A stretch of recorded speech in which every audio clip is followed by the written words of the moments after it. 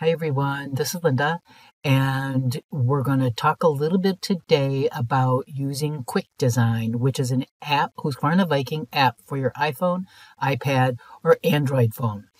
Pfaff also has a version of it called ImageStitch that works the same way, and they work in conjunction with mySewnet.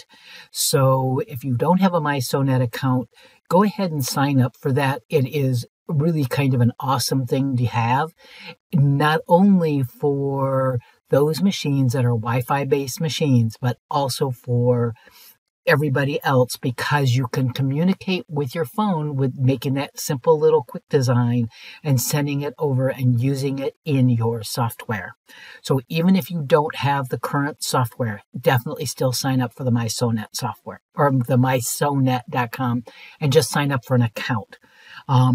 So what we're going to do is I'm actually going to show you about taking a simple line clip art into your phone and taking that design and then bringing it into your software. So you need to be able to send that design from your phone to the mySewnet cloud for use in your machine or in software. Again, if you don't have a Wi-Fi based machine, but you do have like a Topaz 50 or an old Diamond, it doesn't really matter.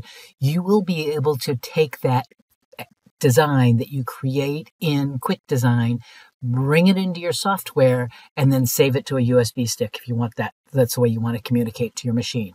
The software you need is the Husqvarna Viking Quick Design or the Pfaff ImageStitch, and it's used for iPhones, iPads, or an Android-based phone. We're going to make the modifications. The video is done actually using the mySewnet Platinum software, but because you're just bringing in a design from the mySewnet cloud, you don't need to use the mySewnet software to do this. You can use it using 6D, you can use it using Premiere Plus, you can use it Premiere Plus 2. So it's just a matter of bringing in a design that gets created. But you do need to have a mySewnet account. This is free, it doesn't cost you a thing. Stitching out the design, that's up to you. I stitched it on balsa wood, but that's personal preference. I'm not going to go through stitching it out on balsa wood. So let's get started. So basically, I used an app in order to create this sunflower over here. I used an app called QuickDesign, and it's put out by Viking. It will work on an Android phone or an iPhone. I happen to have an iPhone. I found a piece of clip art of the sunflower, and I'm going to bring that into QuickDesign. Now, you can either take a picture by using the camera here, and I would say simple coloring book quality designs, but I actually found one, and I'm going to go and grab this. And there it is. And the first one it's going to do is it's going to do a scatter. And I don't want it to do scatter. I actually want it to do line art. So you have two choices. You can do large or you can do small. And I'm just going to do a small one because I'm going to use it for a card. Okay, so I have my design up.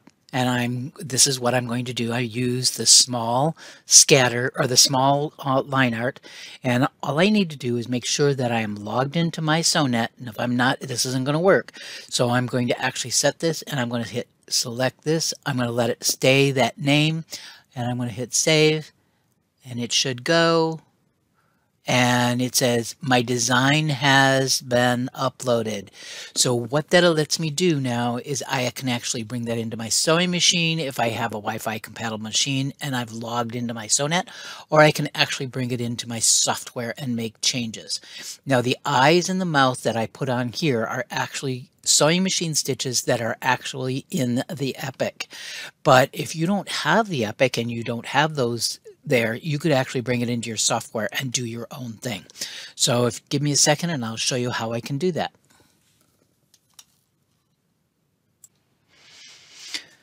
Okay, so I'm in mySewnet, and so what I'm going to do is I'm actually going to just go to the tools and I'm going to go to my cloud. And in my cloud, I'm going to have all these designs. Now what will happen is it will actually create a folder called Quick Design. So if I select that, I now have that line art, that piece, that what I just did in the app. I have it here, and I'm going to select to download it. So it's going to go to my download folder, so then I can actually bring it up in my software. Okay, so I am using mySewnet software.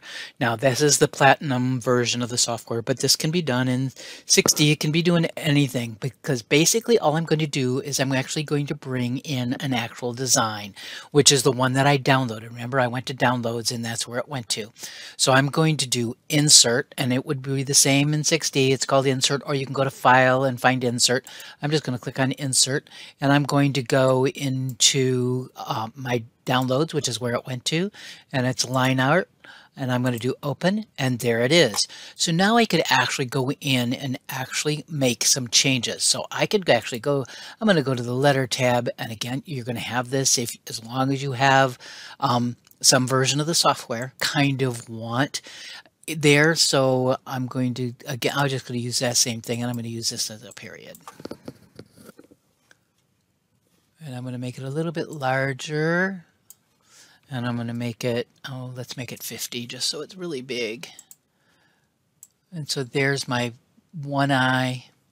Then I can duplicate that, and I can go home. Again, this can be done in the other software too. So I'm going to duplicate it, and I'm going to put the other eye over. And now I just need a little mouth. So as I said, I'm using the mySewnet Platinum software, but if you have the older versions like Premiere Plus 2 or Premiere Plus, you actually have another tab called border, and where you're going to go instead of frame is you're going to border, and you'll get the same basic thing. Select a single motif underline, which is in the center area here, and I'm going to do select motif, and I want a scallop for the mouth, and I'm going to go grab scallops, and I can leave it right what it is, but it's a little bit too big for what we want. I'm going to drop this to like, oh, let's make it, see if it'll let me get all the way down to a 10. So I'm going to do 10, and I'm going to do OK. Make sure nothing is selected here, and then you're going to hit apply, and you want, oh, number of repeats is 1. Apply.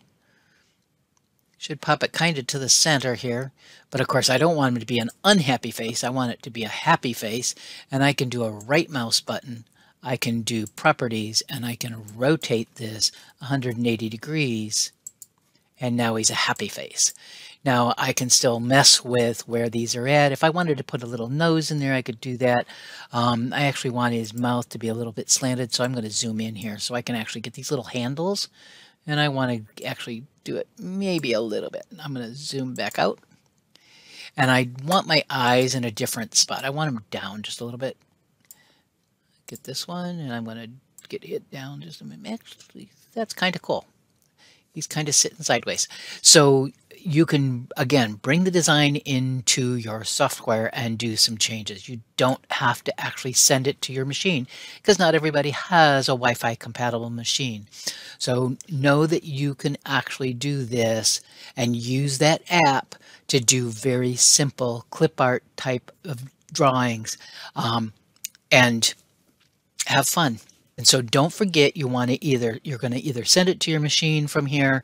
If you have a diamond or whatever that you actually have a cable, you can send it directly there, or you can actually do an export and export it to a USB stick and then bring it up in your other machine. So again, you can use a Topaz, you could use any machine that you have to use that particular app. It's really cool.